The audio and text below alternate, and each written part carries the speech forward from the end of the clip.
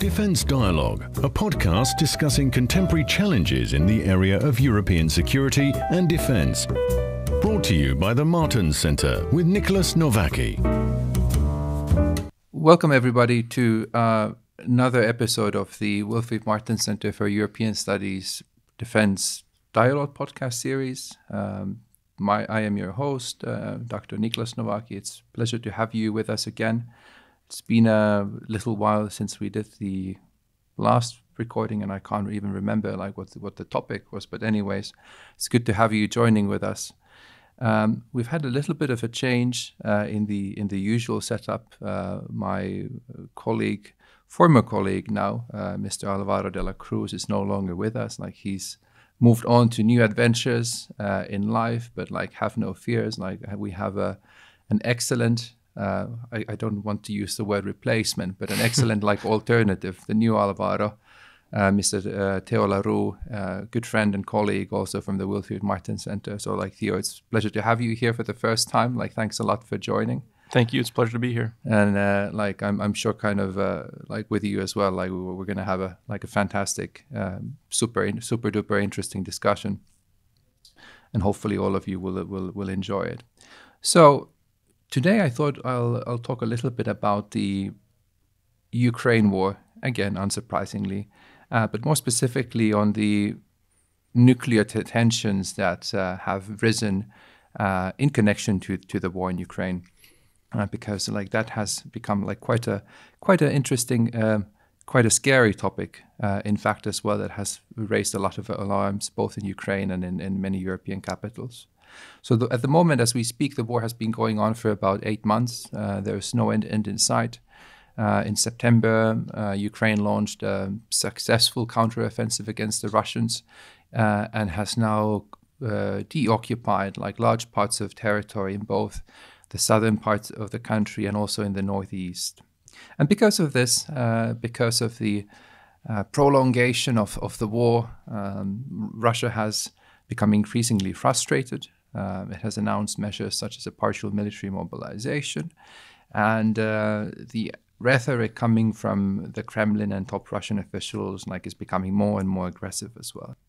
And one really concerning thing is that Russia has yet again resorted to what we might label as nuclear saber rattling, so threatening the use of nuclear weapons within Ukraine, but also outside it. And in particular, Putin has warned that the West and also Ukraine, that if they continue to push back against Russia, Russia does have, quote unquote, different kinds of weapons that it could use to push back and basically deter the thinly West. veiled threat. Exactly, yeah. So I mean, it's not a very very kind of well veiled threat but we're gonna know what they're meaning. And there's also fears now of I was just reading the news this morning, and there fears of a Russian false flag operation, because I think the Russian defense minister Sergei Shoigu was raising an alarm of the Ukrainians potentially developing and using a dirty bomb, but then Ukrainian officials and Western officials have denied this claim and saying that this is basically Russian propaganda, and the Russians themselves are preparing a dirty bomb attack and are kind of using these claims that the Ukrainians are doing so to kind of pave the way for them to do that, and then use these kind of fears as an excuse. And all in all, it's a very dangerous situation for the West, for Ukraine, and the world in general. But I think Russia needs to be taken seriously, perhaps not literally. We have to remember that the first use of nuclear weapons is something that is part of Russia's military doctrine. And it's not the first time that Russia has resorted to this sort of nuclear saber rattling. It did so in 2008 when the US was moving parts of a missile defense shield to Poland. It did so in 2014 after the annexation of Crimea, and I think it did so also in February of this year, when the war began. Basically, raising the alert level of its Yeah. like nuclear forces or so. So it's not it's not the first thing. It's not totally unheard of that. No, Like that's interesting, and that's actually something I was wondering about, because so obviously it conducted all this nuclear saber rattling in the past, but without a nuclear outcome, it remained saber rattling throughout that time. So I was curious to know what you thought was so different about this scenario. So obviously the stakes for Putin are not the same. He's wagered a whole lot. He's an international pariah. People in Russia are starting to doubt his invasion. So obviously the stakes are completely different. But do you think that or do you think that the conditions are there for him to graduate from that saber rattling phase to actual use of nuclear weapons? It just depends, I guess, what we mean by conditions. But I mean, the capabilities are there for sure. Of course. Russia has a massive like nuclear arsenal, and of course, even if we look at the number of tactical nuclear weapons which Russia has, and tactical nuclear weapons are non-strategic, like not these major city-busting bombs that anyone who's watched a Cold War spy movie, I mean, knows that, like, I mean, what the whole deal about like Cold War nuclear strategies, like mutually assured destruction, like was all about. But these are like battlefield nuclear weapons that would still nevertheless be like extremely devastating and more powerful than the bomb that was dropped on Hiroshima in 1945. Right. But would the Kremlin actually make the political decision to actually that's like, what use I mean, the weapons? because I mean, what we've seen in the past has been bluffing, basically. They've bluffed a whole lot. So can they graduate from the bluffing to actually showing us, pair of aces? I'm not sure, like, analogy. I'm not sure, like, if I would call them bluffing, because even like the verbal threat of using nuclear weapons like has a very some weight. Yeah. It carries weight, and it has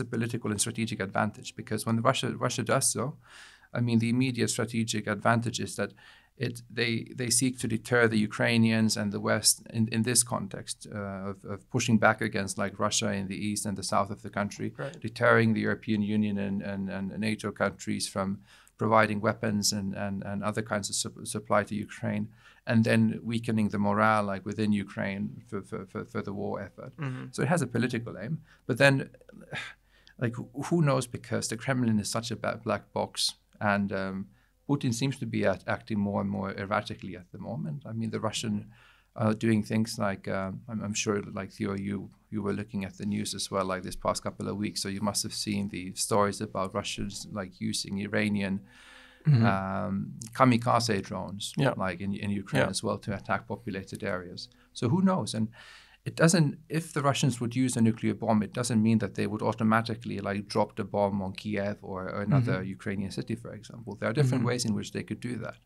One, like they can simply do a demonstrative attack, which would be not designed to kill anybody per se, but it could happen underground. It could happen like somewhere over the skies. It could happen within an unpopulated area, simply to show that Russia has these weapons.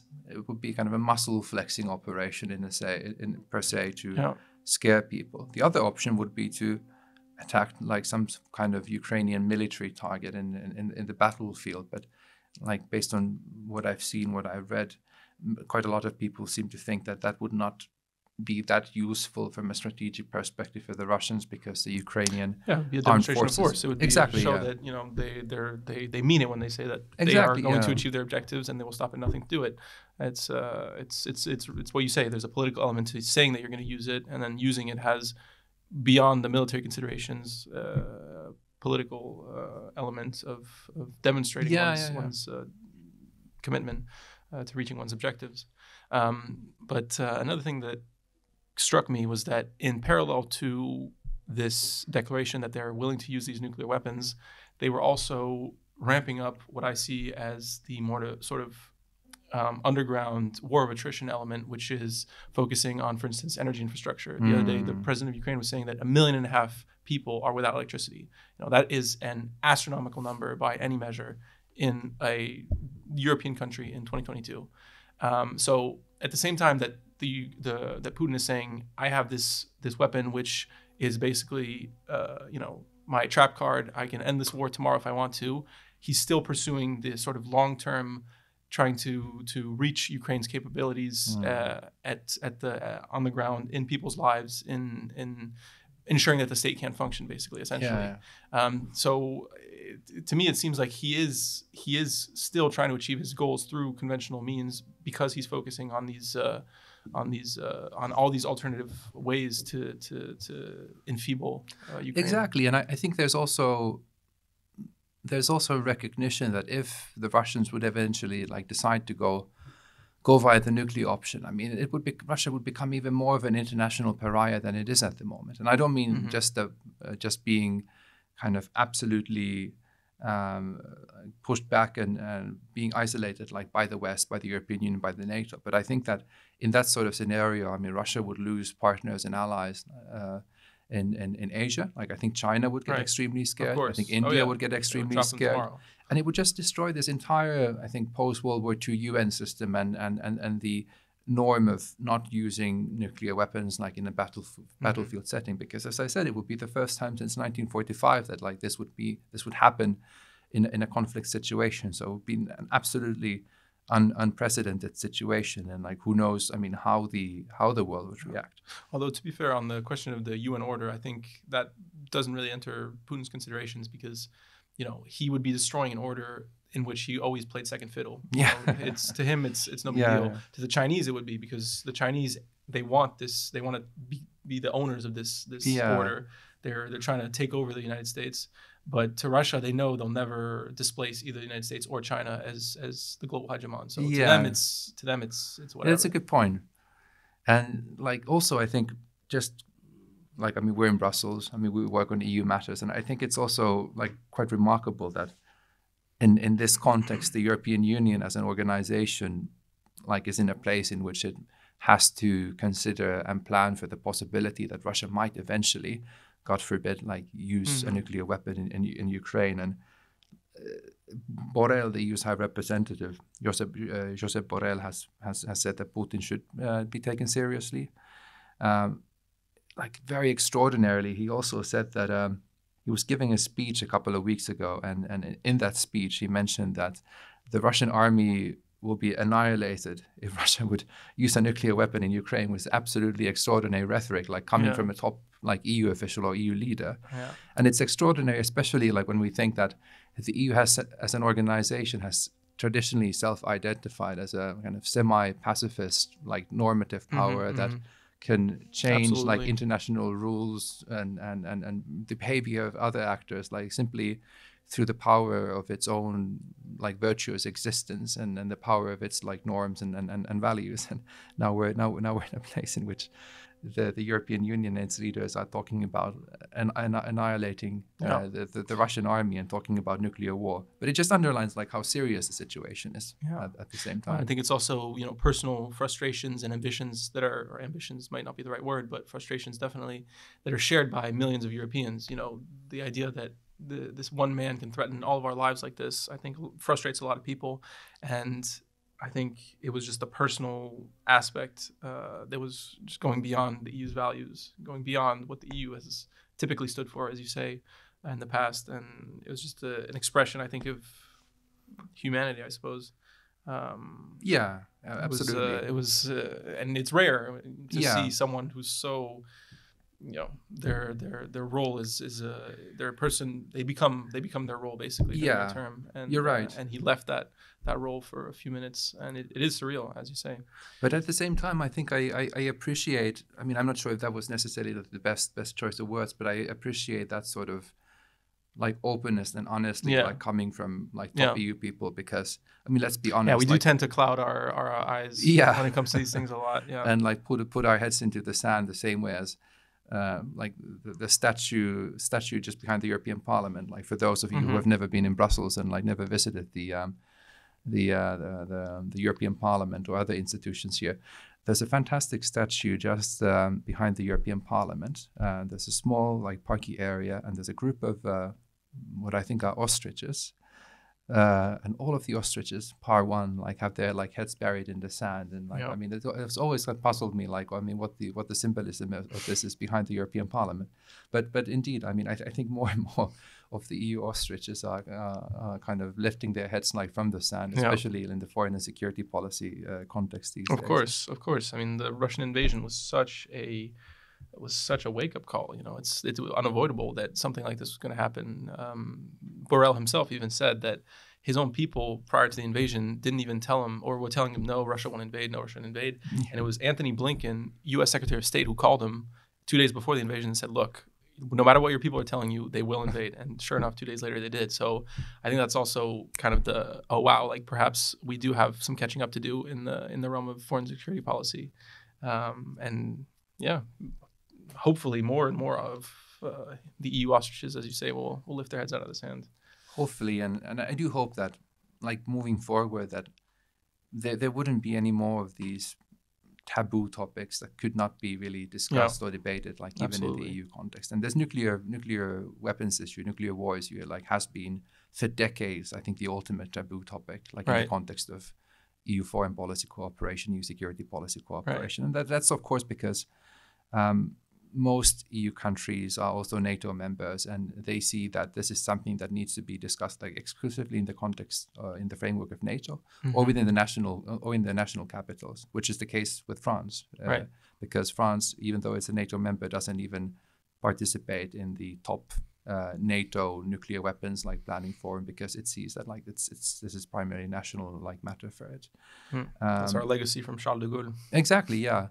But there's so far, I mean, there's been kind of no major debate or discussion as far as I know, in the EU confines about what sort of role nuclear weapons, what sort of role nuclear weapons will play in the context of like broader EU security cooperation.